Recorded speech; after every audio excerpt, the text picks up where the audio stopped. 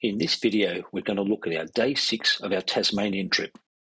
It started from the highly recommended Kermandie Hotel at Port Huon, and we make our way up to Ross, a town that we hadn't visited before. Now, Tony really loved this day's riding, which was a mixture of mainly dirt roads and, of course, bitumen. I liked totally bypassing Hobart. Why Ross? Because it's one of the finest heritage villages in Australia. Convict built, fascinating 1836 built historic bridge, colonial sandstone buildings, convict history, and great bakeries.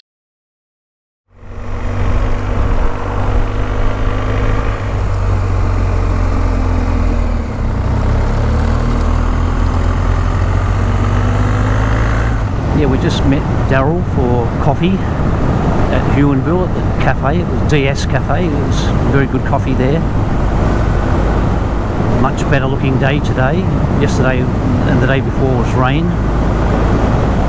So we've got a couple of Ks of bitumen, and then it progresses to the Byroads unsealed section.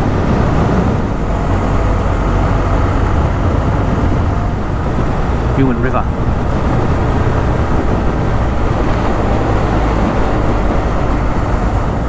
I thought the logging trucks weren't supposed to be running today. They were on holidays, but some must be running. They're not as if they're all not.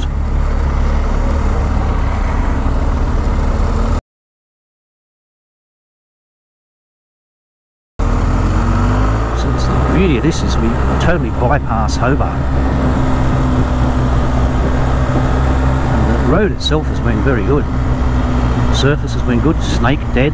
Just started the dirt section now, and that's 3.9 kilometres from where it meets up with the Plenty Link Road. The sun's coming out. It's been a cold morning, 15 degrees or less.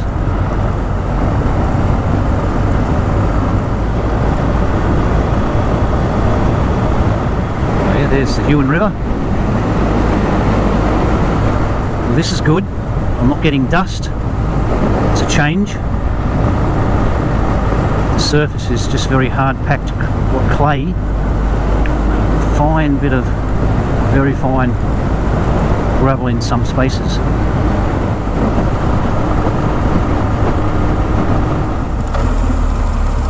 Yep. Yeah, well, that road we're on was pretty good. You know, this one's a hard packed gravel road with the little stones. So we're just winding up the mountain. It's corrugated a bit and a little rocky, but no problem at all. It's always corrugated on corners.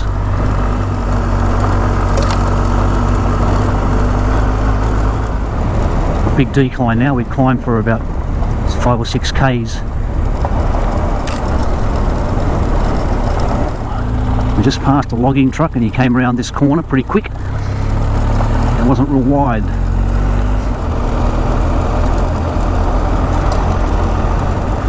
This is a nice area to ride through, yeah. Oh, you know, the canopy type. Oh, here's another one. Yep.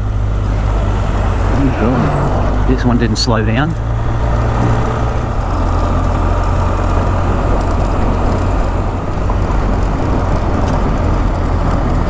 A little wallaby. So a few of these hairpins are got some patchy ceiling. Bitumen. With the surprise of a bit of bitumen, we rode straight past Mugara Road to the left and continued along Plenty Valley Road. We're getting close to one of our left-hand turns now, the Lenora Road, although it's still 8.9 kilometres. Looks like this is a bit of a suburb or something.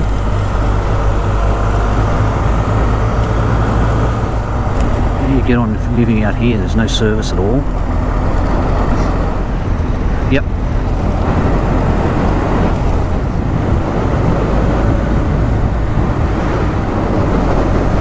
This is a nice windy road now, so you get the bit of a windy bitumen as well.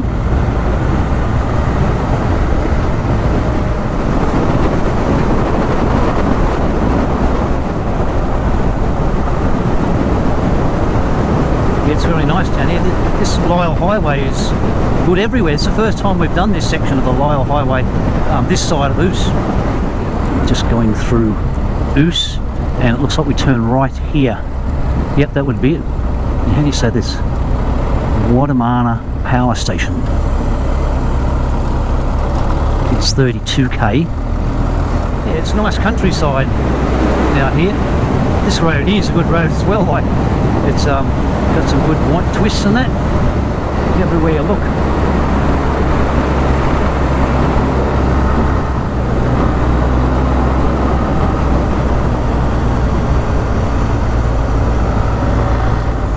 Beautiful.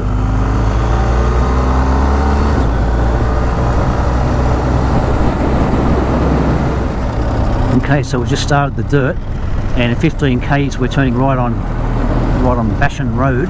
This is the first bit of the gravel. It looks pretty smooth. Wondered how long that beautiful bitumen was going to go for. Very good riding.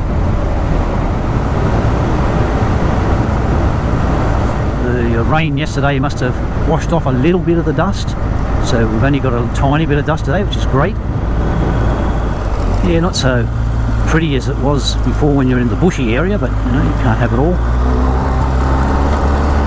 Yeah, there was just a bit of a Y piece in the road. We took the left. It was good to recover, because when Tony took the right, there was a bit of road that she could come back to this one, so that was good.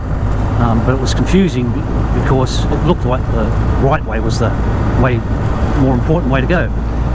Trees have got a bit of a fragrance here. A few houses around. Some of them have interesting things on them, like an old caravan and things like that. So the road quality's been really good so far. Worst bit of it is a little bit of corrugation. That's as bad as it gets. So this route is part of the Byroads route, which will eventually take us up to Ross. We're heading right now to Arthur's Roadhouse, and that'll be our lunch stop for today. You see where the road has been graded, but not for a while. We're still climbing here. What a mana.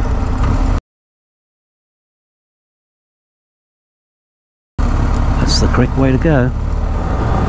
This is reaching the top.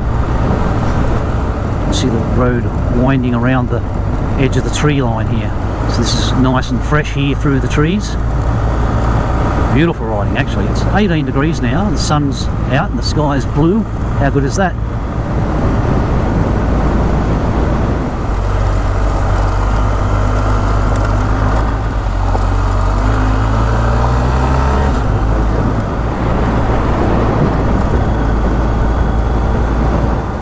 Yeah, right behind you.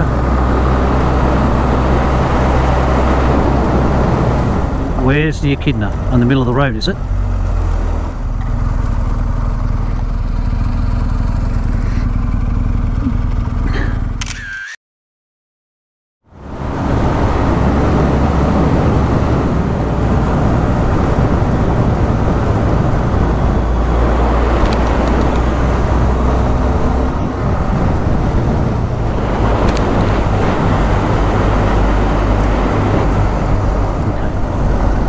There's the power station, I'd say, right over there to the right. More of these windmills in front. Big valley. Gee, the scent of the trees is so strong. It's like mint.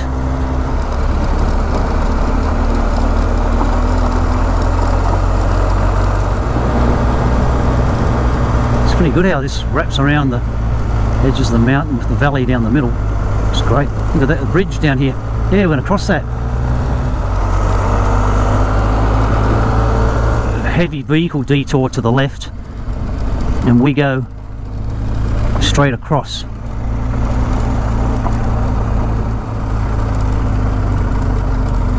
Oh, wow, wait.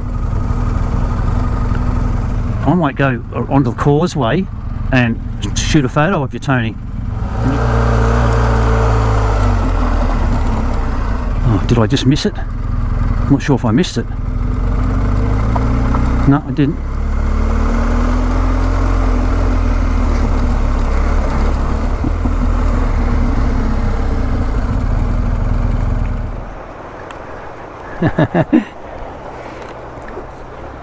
Where are you?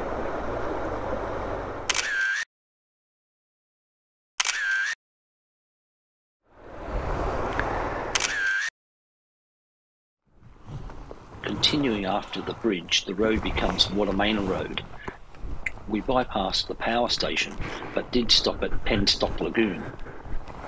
This isn't the way you're supposed to walk up here, but it doesn't matter. Oh. Hey. This lagoon was constructed in 1916 to service the now decommissioned power station. But now it's used for camping and recreational fishing.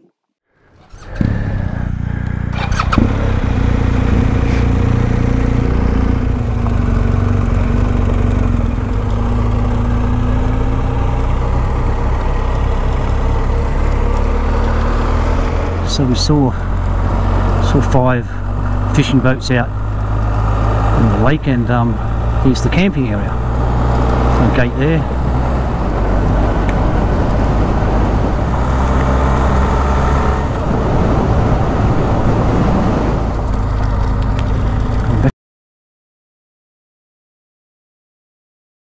To Bothwell.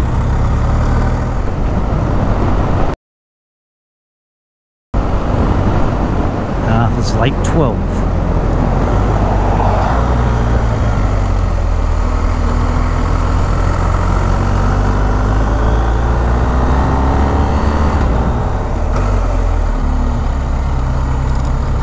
Arthur's Lake. It's only 200 metres to the Roadhouse, which could be over there on the right. Here it is on the right, yep. In between them.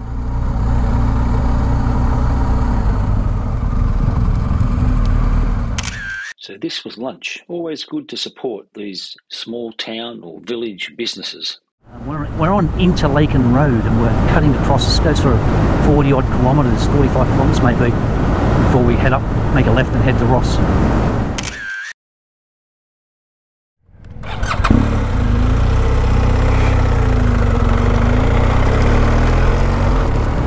It's interesting how the water is running into the little creek line there, out of the bush area. But yeah, it's a good surface. You can sort of motor along at a reasonable speed.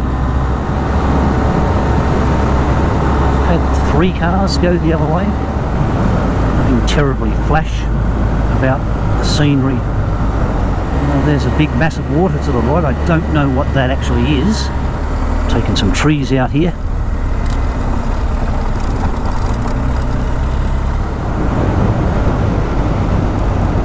A lot of water from the last couple of days, I reckon. On the edges of the road there. Seem to have dug these trenches. So we're heading towards Oatlands, and there's that massive water that we could see before. Got on our right, there's wetlands, some green. Gee, ducks. There's some ducks there.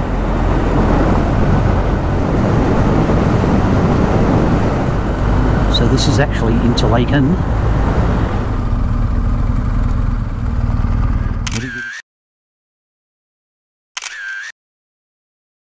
Yeah, we're up high. It's a couple of switchbacks.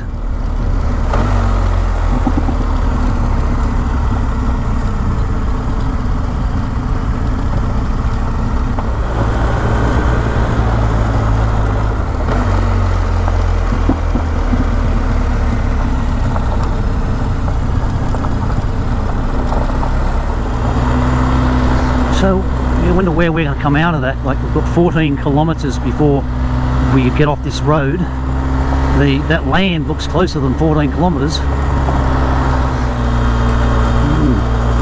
Nice through there.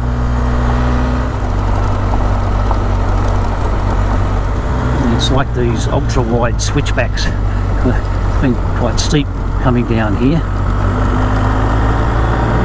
Not tight. It's funny, you know, we're up with the lakes and then we descend for a considerable amount of time. The lakes must be high.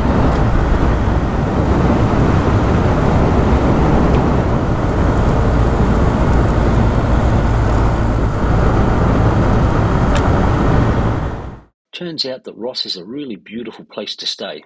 We arrived early enough to walk around and explore the town. Amazingly, we arrived at the Ross female convict station when it was supposed to be closed, but the lady there said to us, take another half an hour or so and she'll come back and lock it up later, and we did. Plenty of sandstone churches, houses, the beautiful old bridge, a lovely sunset, and 2 great bakeries, and I think I had the best Scollop Pie I've ever eaten at Bakery 31.